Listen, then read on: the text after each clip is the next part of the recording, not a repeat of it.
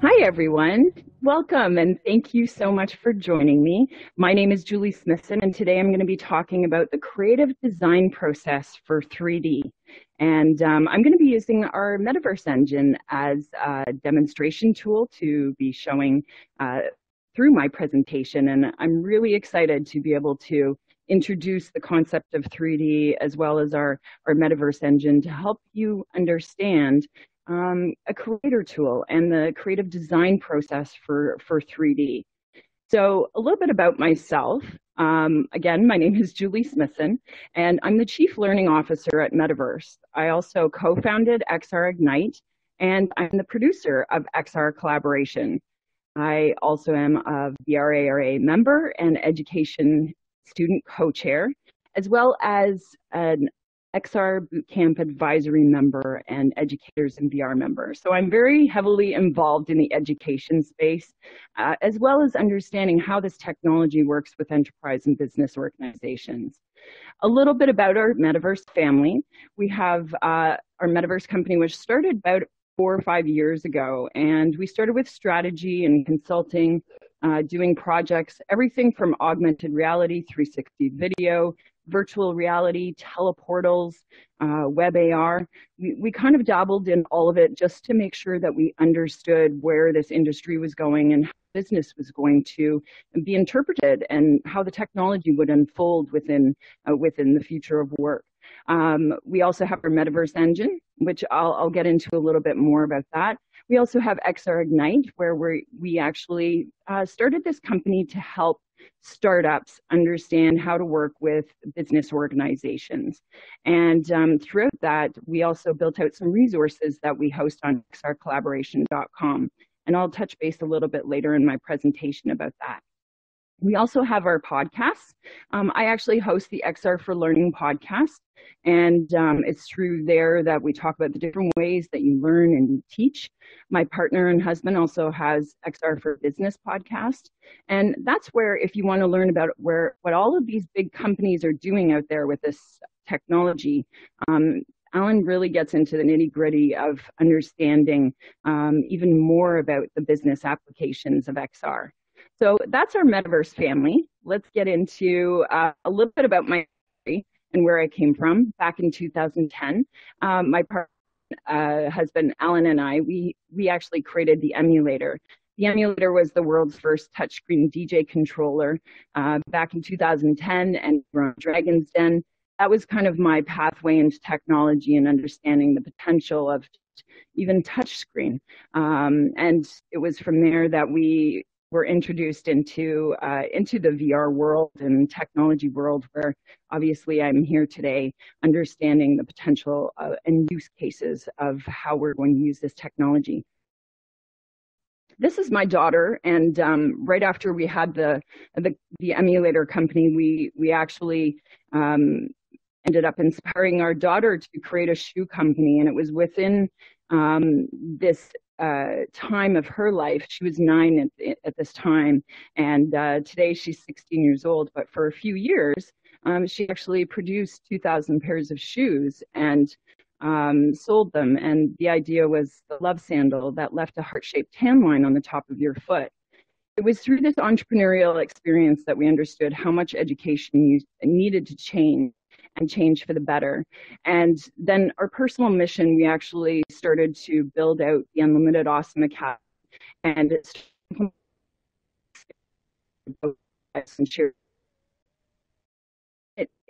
saw from, creative problem solving and teamwork, responsibility for your finances and economics, and having that social impact through sustainability of the environment, and of course, perseverance. And it was through this mission that we decided we wanted to focus on democratizing education by 2040, inspiring the next generation to think and act in an economically, socially, and environmentally sustainable way. And do that, we would leverage the most advanced immersive technologies in the world. And here I am standing the stage today in a virtual space. So just overview of the immersive technologies. You know, we have the 2D view in our smartphones. We can also look at 360 degrees. We also have augmented reality, virtual reality, and mixed realities. All together, extended realities is where we are in this space, and you know, using them on a daily basis. We're starting to integrate these technologies more and more into our lives.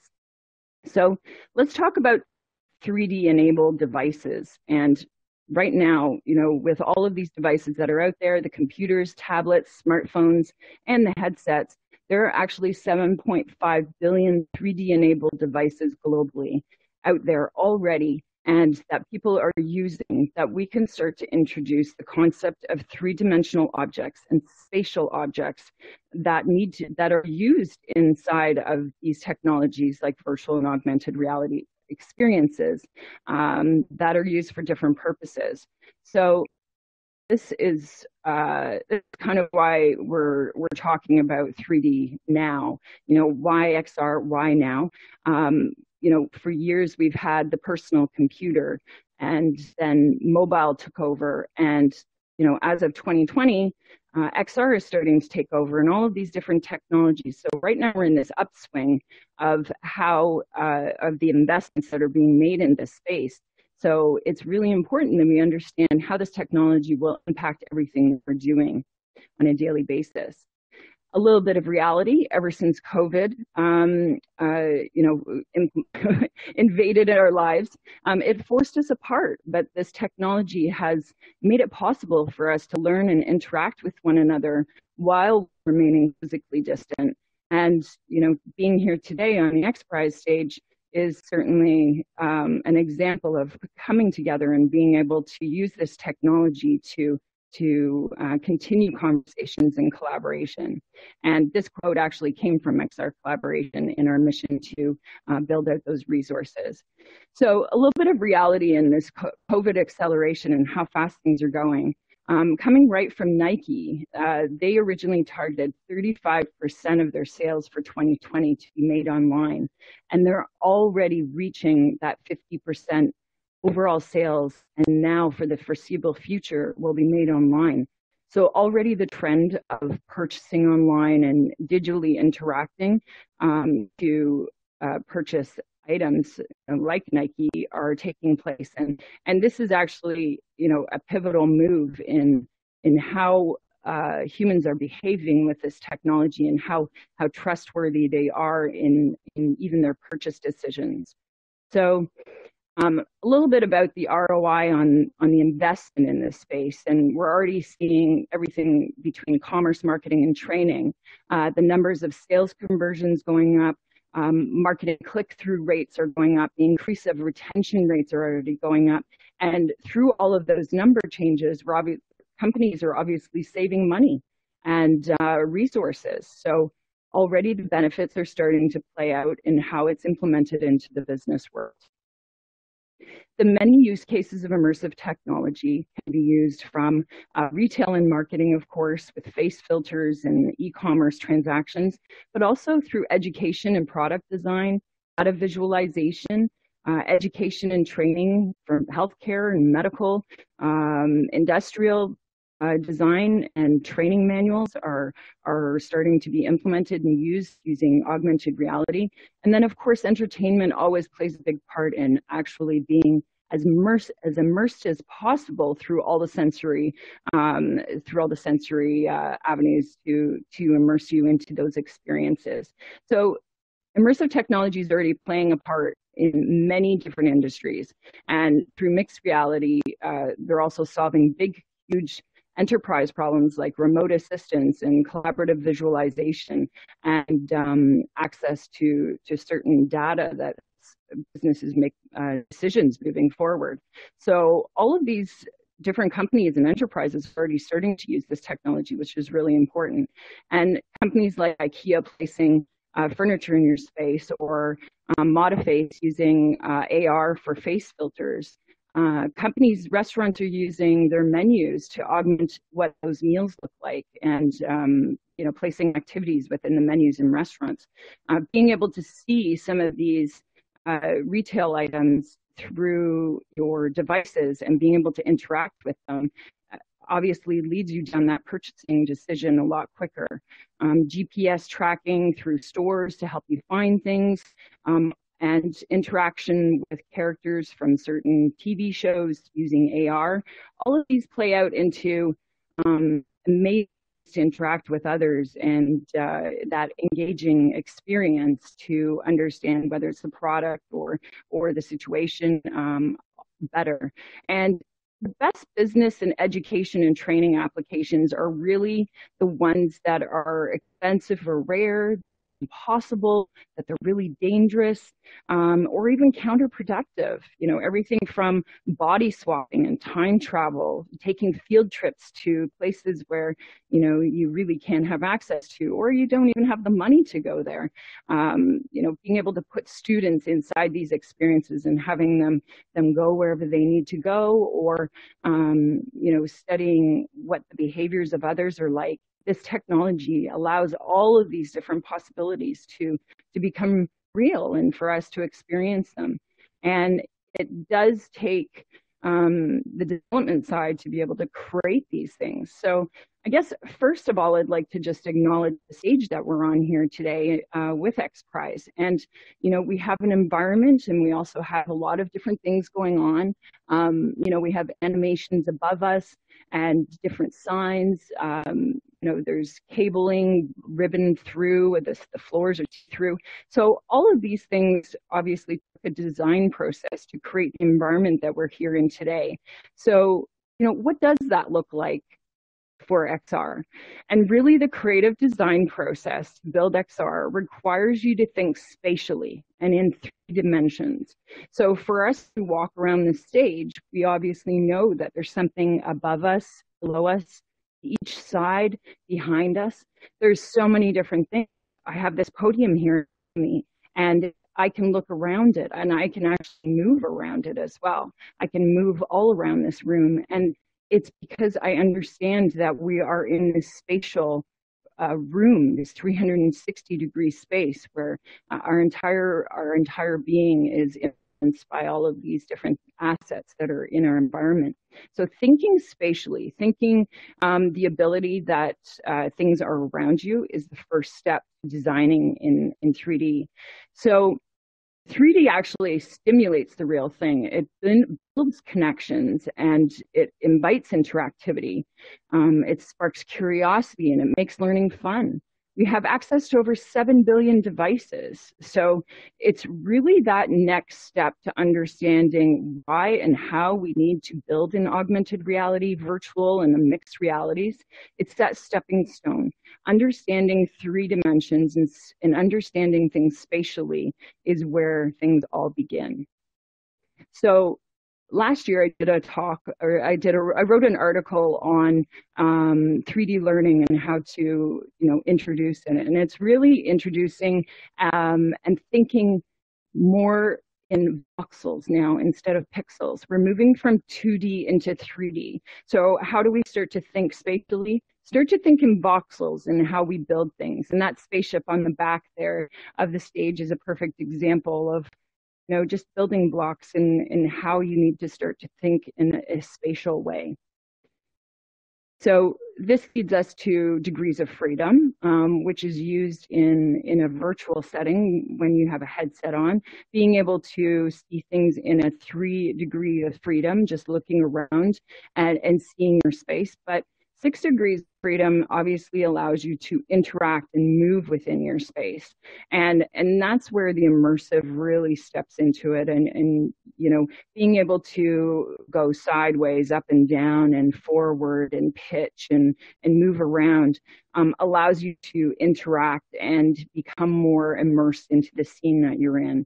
So this is kind of the definition of the degrees of freedom inside the space. So the first step in designing in 3D is really just understanding more about depth and dimension and that spatial understanding of multiple different perspectives. And when you're considering building XR, you have to think of a lot of different things. You know, you can start to think about security and logins and that sort of thing, and that's all very important. And that's part of that process when you're building an XR. But there's also, you know, understanding the natural interactions and being contextually aware about the things that are around you. And if you have an avatar beside you that you're speaking to, that you understand their space, or you understand where the podium is in your world. There's a lot of other things like collaborating real time and managing your assets inside of the space, or even just in the designer mode of the digital assets. Being able to manage all of these things is part of building an XR. But we're going to get back to 3D and how we can use that to creatively design for XR. And a little bit about the Metaverse Engine, because I'm going to be using this to show you examples and give you instruction on how the design process works. Our Metaverse Engine, we just recently released at AWE in June. We're really excited that we could pull forward our development a lot sooner than planned. We were expected to release at CES in 2021, and due to COVID, we pulled up our delivery date, and we're really excited that we're able to launch 3D for the web and AR as well, based on our One App solution. And we're working towards building out the virtual and support for our system. So that'll be delivered in Q4. But let's take it back to 3D and that stepping stone that we need to take in order to understand more about immersive technologies. 3D, remember, can represent content and data visually, and you can also use it to interact and learn and collaborate, presenting a story, a timeline, or a visualization. And it can be used for marketing, commerce, training, and education. So let's talk about 3D for a moment and what it takes to become an asset. And once you have your object that you would like to place in this space, it basically starts off with a layer of mesh.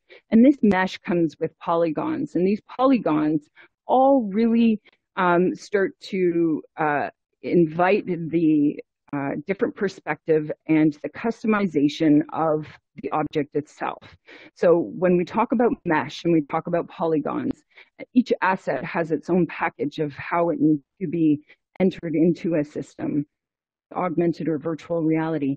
Just like these items here in this space, they were an asset that was dropped into this virtual world. So throughout my presentation, if you do see a QR code like this one, you're welcome to take a screenshot of it, or if you're on a desktop, you can actually pull out your smartphone. The QR code will take you to some of our live experiences that you can also take a look at on our metaverse.com/case page. And these are some examples of 3D, which unfortunately I can't show you the live animated version here in this space, but I hope you do go and try them out. This is an example of our shoe configurator, where you can go in and design your own pair of shoes. And the shoes show up in your space, whether they be augmented or just in 3D in your device. And you're able to interact with that shoe and change the colors, the tongue, the laces, the sole. You're able to change all of it. And it's through our engine that you can simply make this experience and build the configurator out to be able to look at the different perspectives. To give you an example of spatial design, again, Lowe's has it right with using a device to be able to show the layout of the architecture of the space that you're willing to build. And that's the same thing when it comes back to 3D models and 3D assets, being able to visualize your space. So when you're creating 3D models, you always have to create your own assets. Sometimes they're already made for you, but just so you know where to go to be able to make your 3D models, these are some of the softwares that are out there where you can build out your the models to your liking. You can use photogrammetry or upload CAD files and that sort of thing. And these are some of the softwares that support that. So once you've created your your model. And if you get it at one of these stores, CG Trader, Sketchfab, Turbo Squid, all these locations, they all have a library of 3D assets where some of them have free models, and some of them are actually you have to pay for, depending on the intricacy or the amount of detail that are in the actual asset itself. So there's a lot of places that you can go to get your 3D models, and they do come in different formats. And these are the most common ones. Our engine automatically uses OBJ and FBX, and within the next 4 weeks, we're releasing the support for USDZ and GLTF.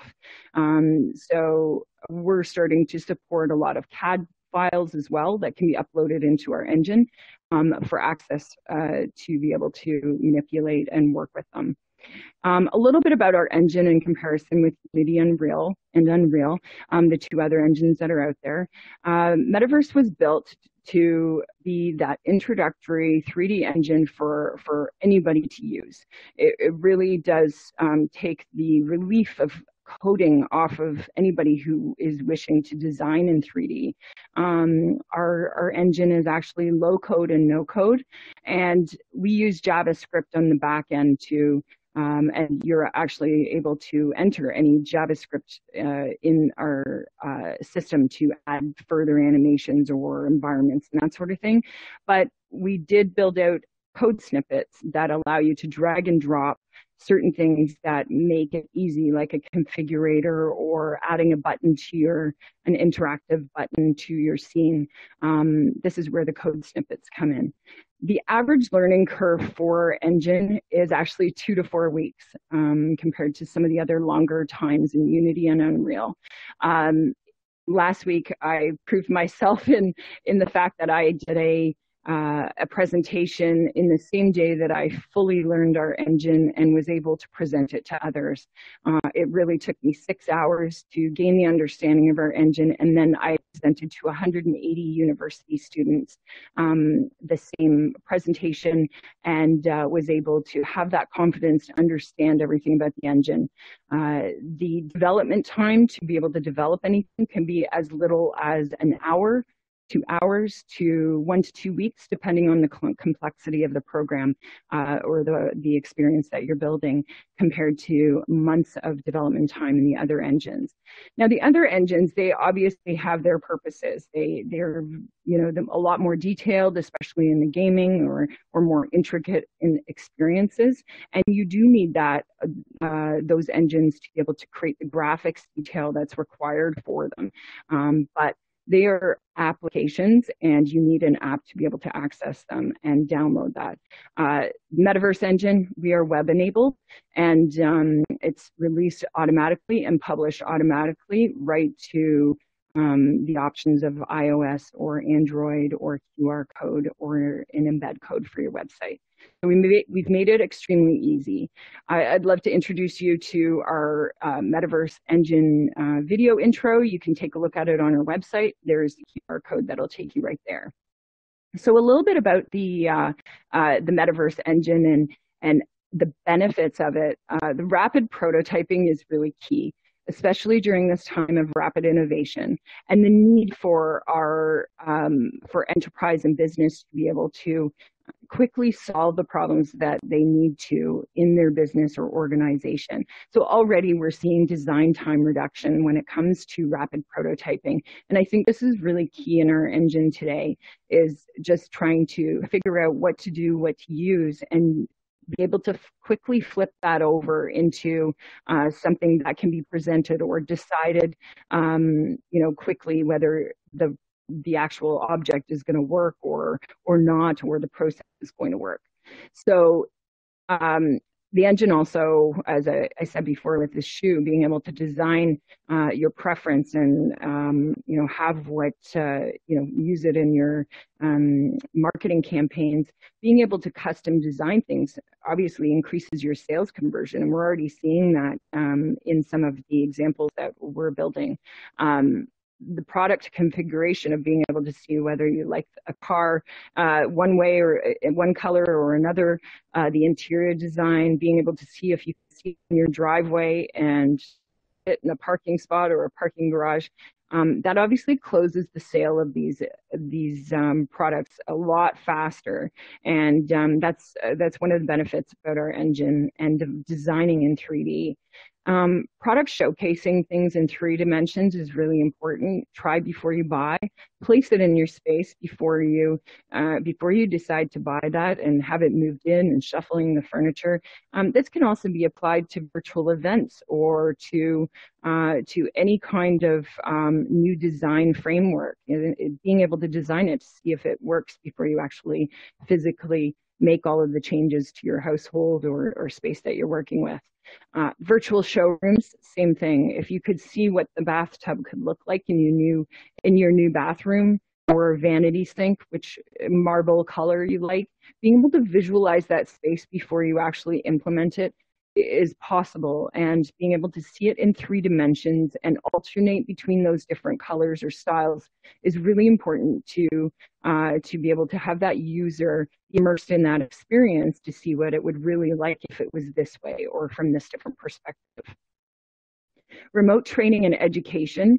This is, I think, one of the biggest potentials for our engine, and being able to explain things, being able to place images in the space to be able to show the user what something is really like, or explain something. This experience here that we have on our website is about the solar system. And when you go in and you take a look at the solar system, you can actually see all of the planets moving in real time and in the pace that they're moving around the sun. You can place this in your space in an augmented way, so you can see the planets in a field and see between them and see how, what the distance is. You can even just have it on your phone and play around with it in 3D, taking a look at the Earth's inner core, comparing the planets Mercury to Saturn and how big they are. This type of interaction and being able to showcase this to another user, where they can be immersed into that experience and learn for themselves, taking a closer look up to the sun or those rings, the rings around Saturn, just to see what they look like up close. So this is just one example of how education and training can reduce that training time and increase the retention rates and the interest level of just being able to learn about that subject. 3D instructions and manuals. This is where I believe there is a massive potential, and actually one of those first steps of how education and business will start to introduce 3D or augmented reality into their workplace or their learning space. It really, using 3D technology is already bringing 97% less time to gain that information, gain access to that information. So this still photo here of a blood machine is something that we worked on to build a user manual being placed in augmented reality right over top of the blood machine itself.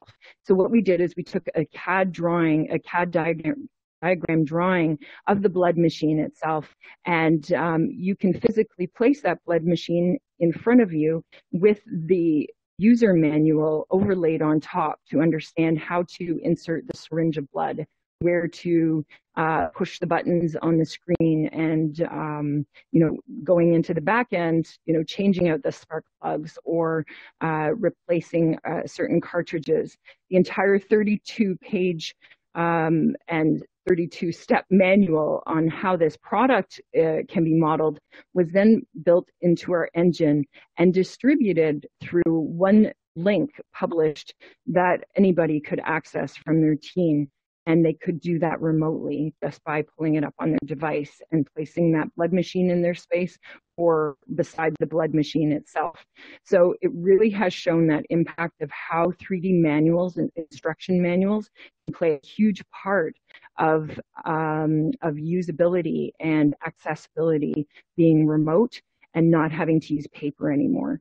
And if you think about how we used it in a blood machine manual, imagine what we could do for textbooks in schools, being able to overlay more instructions or insert assets into a storyline that could help the user understand more about that topic or subject. So our engine also does connect with IoT sensors. And I think this was one of the biggest surprises about our engine, that we were not really sure that it would work, but it actually did. And we have a use case out there from Sakar Kata from Oracle, Oracle's XR lab, where they took our engine and then connected the engine with one of their monitoring stations with a sensor, and pulled out data and put it into a presentation model in 3D within our engine. And this was a huge stepping stone to be able to understand how our engine could work with IoT sensors. And I think this is a huge benefit in building out solutions for innovation, whether it be both business or education, or innovating a global solution that could be connected to an environmental problem, being able to monitor soil erosion, or monitoring equipment in their performance, or even just reporting back the conversion rates in design. So being able to report back real-time analytics use cases and the choices of the user or the monitoring of that system, and being able to display that in a direct and relevant manner that's very simplified to use, is one of the greatest benefits, I think, of our engine, and being able to introduce the reporting of 3D. So our engine is and browser agnostic, and we wanted to make sure that our engine was accessible for everyone on every single device, and making things as easy as possible, just like adding code snippets, which you can actually break it out and code yourself in JavaScript. But the code snippets allow you to drag and drop those more complicated coding sections that provide a little bit more intricacy to the experience itself, like and configurations. This is a picture of our dashboard, and it really is very similar to some of the other development engines out there, but it is all drag and drop, and being able to quickly access all of the different features of the mesh in the mesh inspector just on the right-hand side, and having your assets right within your framework. So let's go back to a little bit of the spatial design and the design process. And the first thing I want to address is the world or a scene. And just like you're in this space here, the world and the scene that we're in has background, and there's a stage. This is our world, and this is part of how you need to build and think about what the background looks like in these virtual worlds. And the Metaverse Editor actually provides grid lines around your asset, so you can understand the XY axis and what position it is located in within the space that you're building. And this thing right in the middle here is called the grid, and you're able to manipulate and use that to move it up, down, or to the side, and position it within the world itself. And when you are adding something to your world or your scene, it's also called a skybox.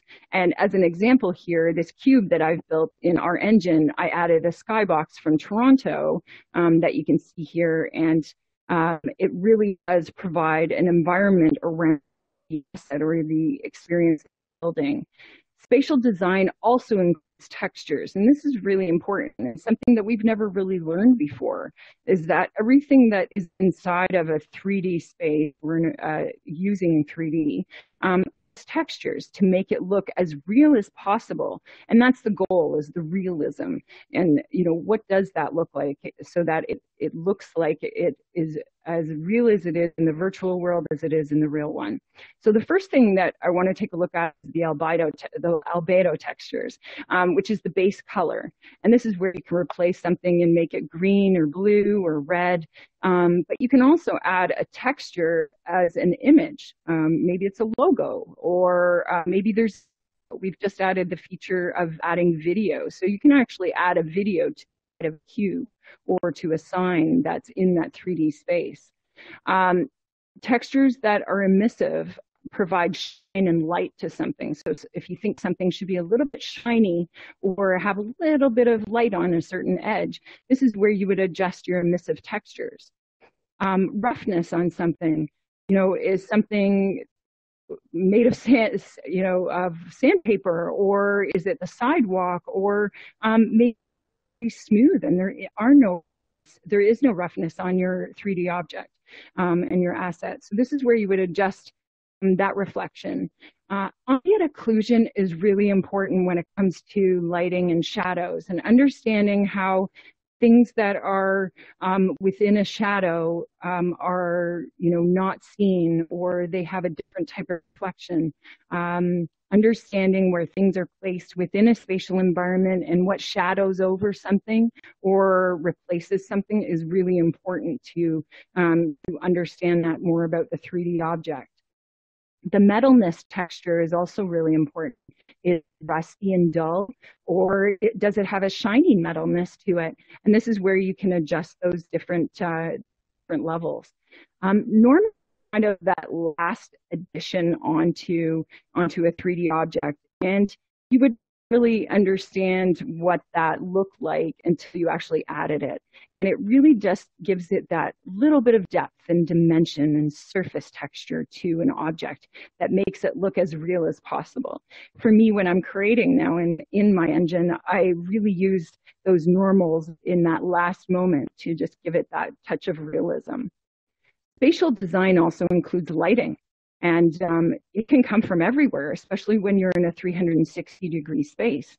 So you can actually have lights in front of you, behind you, to the back, left, right, top, bottom, and you can change the color of lights. So when you're in a 360-degree environment, or you have a 3D object and you wish that object had a little bit of red tinge to it, then you can change your lighting on the right-hand side to red and have that object reflect the new lighting. Spatial design can also include configurator options, and that means choices and perspectives.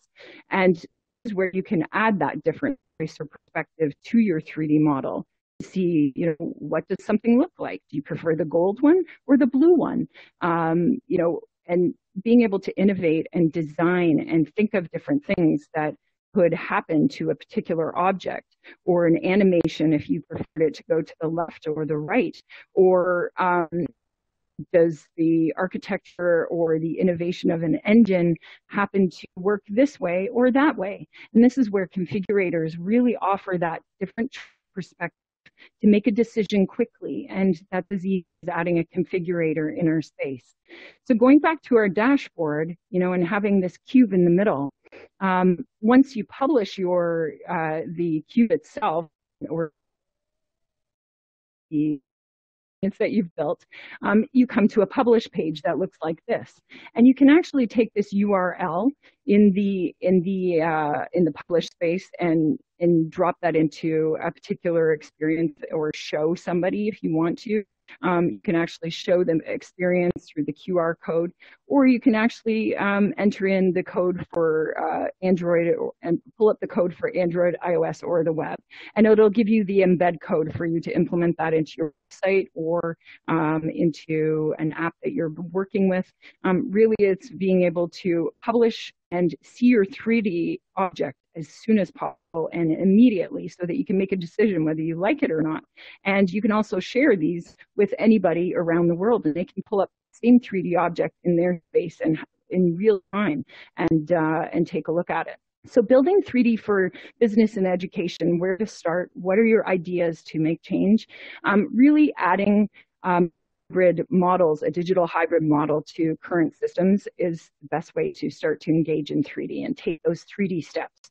So taking a look at manuals or textbooks and adding 3D onto them, whether it be like a user manual, or adding a tiger to a page and having a 3D object of a tiger sitting right beside you in that textbook. This is where our engine makes it possible, or 3D makes it possible for that interaction of learning to be more immersive. Placing 3D models into your space to learn about them is one of the best ways of this technology to be able to introduce new ways of education. And using different design perspectives with configurators and being able to change out different models is also a great way to engage in 3D and immersive applications into business and education. Visualizations of data, for example, bringing in information from IoT sensors, or simply just using visualizations from math or sciences is where the system can, where the engine can provide, and 3D can display a more immersive experience. So your takeaway today, what problem in the world could be better understood with 3D? And how does 3D offer solutions for business and education? And this is where the next generation, you, could help us come up with some of these solutions using 3D to solve some of the world's biggest problems. Or maybe it's some of the community's problems, or maybe your backyard problem, your school problem. We want to inspire innovation, and using 3D to start to use that in immersive experiences for explanations, for lessons, for operations, for procedures. 3D is really that gateway into all of the technologies that are out there to become more immersed and to utilize and have a spatial understanding of how those objects reflect in the space. So what will you create? I would love for everybody to take a look at our website and take a look at these different experiences. You can actually go to our showcase page, metaverse.com/showcase, and put that couch in your space and see what it looks like. And then think about how, place 3D objects into your space. What could you do? What problem could you solve? And learning as much as you can right now about how these applications work within the space and the different business models and industries and how they're using it. Here's a list of resources. I've put our podcast right at the top there. The XR for Business podcast by Smithson really is provides a foundational understanding of every single industry out there and how they're using it in their space. And, the XR for Learning podcast, I'm addressing all the different ways that we're teaching and learning differently and using 3D to immerse those experiences. So a little bit just to close off in collaboration tools that are out there and the reasons why. This circle here represents a directory of over 70 different collaboration platforms that are out there that are hosting meetings and classrooms and places of learning, interaction, and communication and collaboration. Engaged today, as we are here, they are represented in this space of being able to provide a place of collaboration to remotely learn and work. And I encourage you to take a look in our directory where you can go through the search filters and figure out what kind of assets and configurations do you need in your space to be able to collaboratively work with your team or your class. And the directory provides you with a narrowed down version of some of the companies that are out there. And the reason why I'm showing you this is because there are so many opportunities out there to become involved in the XR space, and so many jobs and skill sets that are starting to evolve from design, all of these things, everything from a 3D modeler to a creative technologist, data analysis, cybersecurity. There's so many opportunities there to become involved and to learn and understand all of these roles and how they'll play a role in the future of work and learning. So, learn as much as you can, but remember that your most powerful skill is the unique ability to be creative, and using technology like 3D to engage in any kind of experience is really where it's at. And the key is you. The key is you to create these solutions and to come up with innovative designs. So we look forward to seeing what you create. And I thank you so much from the XPRIZE stage here in Engage on the creative design process. Thank you so much for having me. I really appreciate it. And we look forward to seeing how you become involved in this 3D immersive world of ours. Thank you very